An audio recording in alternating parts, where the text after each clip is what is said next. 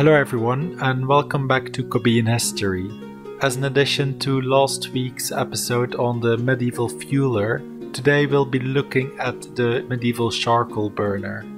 A charcoal burner is someone who gathers wood and burns it into charcoal, which burns hotter than plain wood. It is one of the oldest human professions. Since the Iron Age, high temperatures had been needed in the process of smelting iron and similar crafts. Charcoal was manufactured in charcoal piles or kilns. Both of these work in the same way, only the piles were temporary, whereas a kiln could be used repeatedly to create charcoal.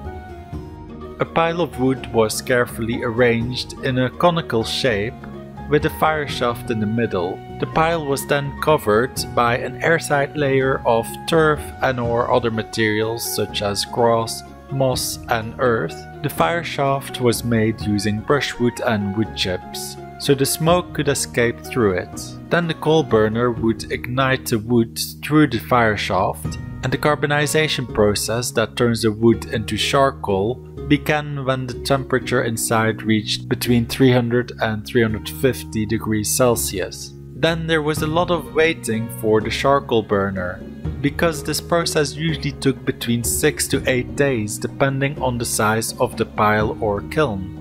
For larger kilns it could even take weeks for the process to be complete. During this time the charcoal burner had to control the drought and temperature inside the pile. He did this by piercing small holes through the pile and resealing them afterwards. He had to be careful because if he did this too little or too much, the pile could either go out or go up in flames.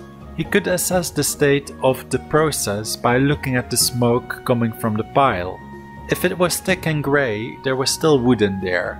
A thin white smoke, on the other hand, is a sign of good carbonization. This smoke is also sometimes called blue smoke due to its bluish hue. During the Middle Ages, charcoal burners were often ostracized. Their profession was considered dishonorable, and they were frequently accused of evil practices. This was probably in part due to the secluded lifestyle that was forced upon them through their jobs. As the continuing requirement to keep the kiln or pile at the right temperature at all times and in all weathers meant that the job must have been tiring, lonely and at times also dangerous. Today this profession has almost completely disappeared, being handed over to machines that can create charcoal now. But we can still see remnants of the once prominent profession in the German language, where the saying "cooler Glauben" means to have blind faith in something. Thanks for watching, I hope you've enjoyed the video. If you did, you can leave a like or let me know your thoughts in the comments below. On screen now you can also find a link to my medieval professions playlist where you'll find more videos like this one, or if you're interested in history as a whole, you can subscribe to my channel as well.